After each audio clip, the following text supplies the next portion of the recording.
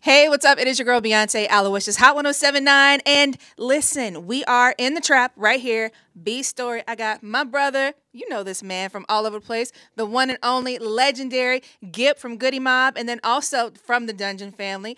What are we saying this? Like season 2, generation 2? What are we calling? All the time too. All the time too. Give it up for Snypa. Snypa is in the building. Shout out to Gipp, you know a dungeon. You know how I go. All right. So, first I'm going to start out Gipp. Legendary Dungeon family. Of course, we've just went through the whole 50 years of hip hop, and I was looking at the calendar when I was doing my research. Goody Mob dropped their first album. This year will be 29 years. How does that feel? Oh, that feels great. I mean, it just lets you know that time passes. You can't hold on to time, so make sure you do the best with it. And 29 years, Goody Mob, Soul Food. I'm appreciative. Thank you so much, L.A. Reid. And Organized Noise, man. If it wasn't for y'all, I would not be here. So, yeah, man, thank you so much. And, man, to be on this station right now with you, because at the end of the day, y'all were the first station to ever play Goody Mob. We was the first song ever played on this station. So, for Which me, song was it? Cell Therapy. Cell Therapy. That was that was the big drop, and that's when y'all Hot 97 was on Old Neck in a field. Oh my God. In a trailer. What? You remember? So, and let me just tell you, like back then, and I'm aging myself just a little bit, but I started when I was in high school. Okay, so this is we were all teenagers running around, Outcast, Big Boy. Like if you're born and raised in Atlanta like we were, I remember riding through like Washington Park and Adair Park, and that Cell Therapy would come on, and that was back when UGK was hot, but Cell Therapy just hit different, and the whole album. I mean, that was just such a movement for Atlanta. So for the 30, first of all, just when you look at the career and the influence on music, and you think about Cell Therapy and just how much it meant to the city, and that album, what does it feel just when you look at music in Atlanta now? I love it because at the end of the day, we got stars that are international now. When we started, it was like the success of Atlanta was like probably on just one side. It was like in Decatur, and it was like on the south side. But now in the times we're living in now, Atlanta has become what New York is, what California is. Yep. I mean, we have a international superstar on every end of Atlanta right now. So I just feel like Atlanta is a city. We did what we were supposed to do. We came, we conquered, and we still here. That's what's up. And do you guys have any plans for the 30th anniversary, next year? It's so many things going on, man. Like we traveled so much during the last 2 years. I know this year we probably gonna do the Rock the Bells cruise, and then probably we going to Canada, probably to do the Drake thing. But like for me personally, I just think that the 30-year anniversary, I just want all of us to get back on stage one more time. We gotta do it. We need to take over like the Fox or like Centennial Park. We need Centennial Park. What are we gonna do? No, what you want to do? We gotta go where the Braves play at. We gotta go where the Braves play at. We gotta go to SunTrust Field. You gotta look, man. We sold out Centennial Park 3 nights in a row. That would be epic. So we already kind of like did that, and now it's time to take it to the baseball field and see if we can sell out that diamond. I'm so with that. I actually think that would be the perfect venue. Although I wish it was, Turner Field back in Atlanta, but I still think the Braves Field would be awesome. Now, as we talk about Dungeon family and the movement, next generation, where did you find, I mean, he's from Atlanta, so I'm not going to say he ain't from, but how did you find Snypa, and how did you guys have a new single that you collabed on, 1-2, that is, killing the charts everywhere. How did you and Snypa link up? I was going to do an interview out at this restaurant, and he happened to be one of the owners of the television show that I was doing. So we was just kicking it before, they was talking to one of my other dudes, James Worthy at the time, and me, him, and Hitch, we just started having a conversation, and he was like, "Yo, OG, come to the studio tonight and let's do a song." So I went to the north side, jumped in the studio with him, and man, in 48 hours, we had us a record, man. So 1-2, man. Snipe, hits represent Alabama. Snipe represent the South Side. And hey, man, the South, we still got something to say. Listen. And now, Snypa, coming in. I mean, you've been doing. I've known Snypa for over 2 decades. But listen, now that you're working with somebody as legendary as Gipp, and even the people that you have on your team like Sylvia Roan and some of those other big names, how does it feel about being a part of such a legendary group and family like Dungeon? It's an honor, it's more so an honor because Gipp, as legendary as he is, like what is it, Sky High. Yeah. I spoke with him about how growing up that record, like one of my favorite records. Oh my gosh. I listened to that record over and over again as a kid on the cassette tape. Even when it messed up, I went and bought it again. So it was just real historical, just to connect with them and for us to connect how we were, like and he brought me to Organized Noise, shot to Organized Noise. Can't leave that out, and it was an honor to work with them. And we got a lot of historical hit records that we made, and it just kind of joined us together. We created a potion, and here it is. The legacy, of course. Now, Snypa, you've got this single out. What's your next single coming out after this? After 1, 2? We have a very, very nice one. It's crazy. I'm gonna keep that in the can, but it'll be exposed here with Beyonce. Oh, okay. I got the exclusives. And when you talk about music and influence, who would you say influenced you the most coming out of Atlanta? Influence, I would say you gotta say the Dungeon, Outkast, Goody Mob. And you can't leave out that. But I grew up with Young Thug and a lot of other, like Pee Wee Longway, from East Point on the other side. I mean, it's the South Side, so I feel like I couldn't fit with no other party other than being with the legends of the South Side, and then to have a OG expertise like Gipp that can do a lot of mentoring and do a lot of things that he done seen before that I haven't. So it's just a good thing to have that leadership. That's what I would say. So I couldn't say too many people because, as you know, I've been here for a while. So a lot of people I know and I work with and been in the studio, have honor to got a lot of records with, such as Chris Brown, a lot of people. So just being placed at home with the South Side legends, and me being from that side of town, it's no other way but to say Goody Mob in the Dungeon. Okay, so I'm gonna ask you like some pop culture things. All right, Mike Tyson or Jake? Girl, I went to the Mike Tyson. Look, I went to the Mike Tyson last fight in Memphis, and when he fought Lennox Lewis, I think. Boy, and I'm talking about, hey man, Mike hit hard, man. I was sitting up in the nosebleed and I could hear them punches. So I just hope Buddy ready. I hope his rib cage got enough stamina, cause it looked like on some of these little clips I'm seeing, I'm like, bro, Mike still throwing him like he 25, folks. So, hey, man, they talking about the man he get to do a tag team with his brother so he could tag his brother in. I'm like, bro, y'all about to see two people get whooped on the same night. Right. I saw the video clip of like Mike Tyson at 16 versus like Jake Paul like dancing. I was like, oh, y'all better not give Mike his meds. I mean, it's gonna be something serious, right? Okay, Snypa, what do you think about the Falcons' new quarterback pick? Because we're all Falcons fans, because we're all from Atlanta, so I just want to see what they're gonna do. I want to see what they're gonna do. I can't say hey or nay, but I mean, I feel like it could have been a better pick. Okay. Gipp, who has the best chicken wings in Atlanta? Churches. Churches? Hey, man.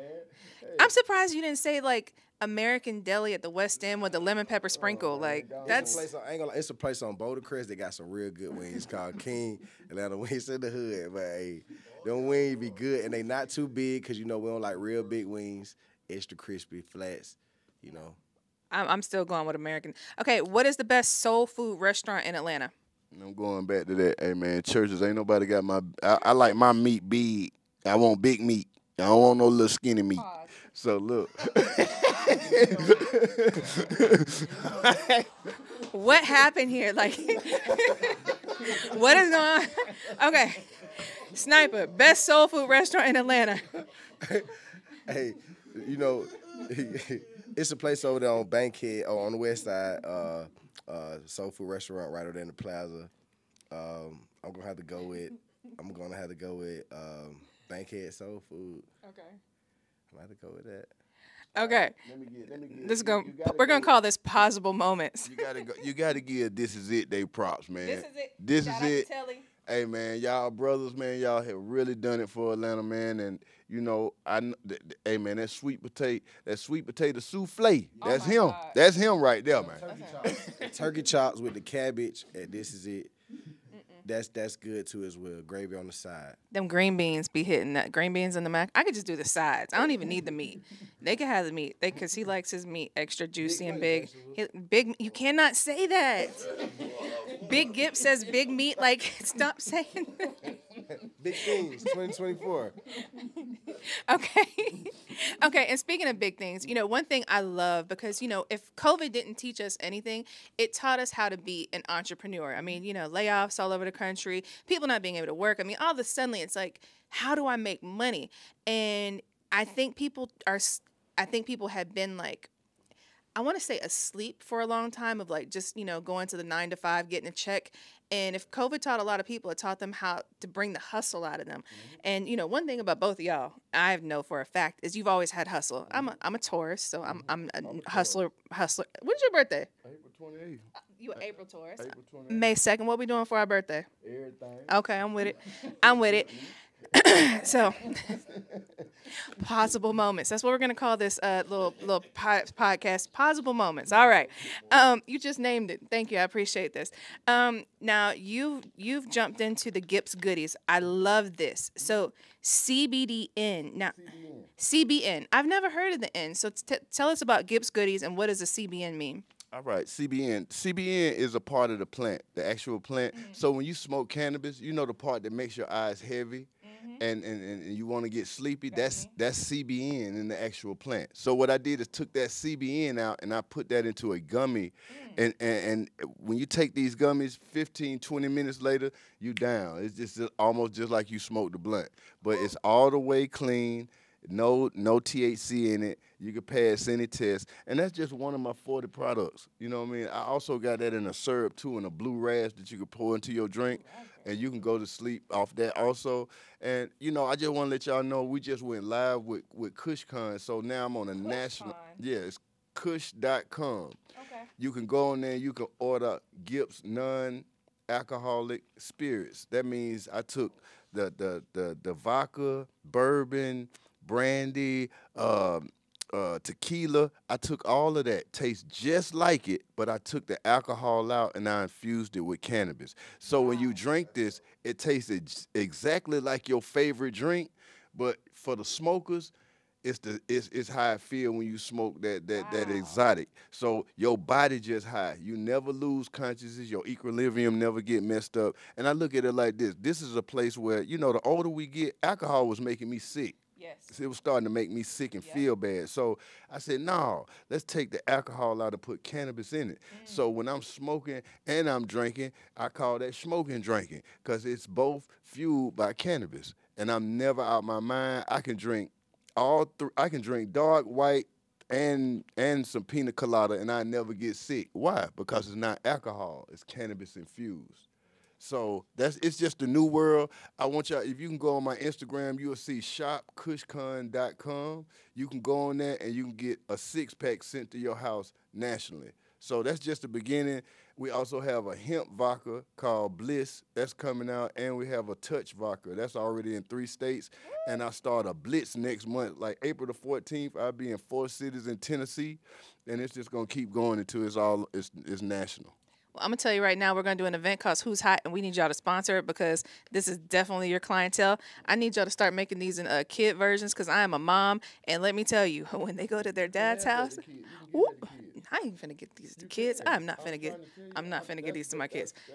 For everybody watching out there, I'm not going to give these to my children. This is for me when the kids go out of town. They go to grandma and grandpa's or their dad's house or something like that. Now, Snypa. You are the ultimate hustler. I saw you on Instagram with bags of gold beads. What is this? Well, Well, I was crowned a king. Give me some gold. Golly. About a year ago today, nominated as one of the kings in a lot of different villages around the world. Unfortunately, we inherited mines such as gold bars, so we are working on something to create our own currency for the lower income, where we have bars, not just such as bars, we have nuggets, and those are gold nuggets. Those come in like half a gram sizes to where, and those bags are kilo bars. And I'm a legal broker, by the way. When you say kilo, we talking kilos of gold. Right. Okay.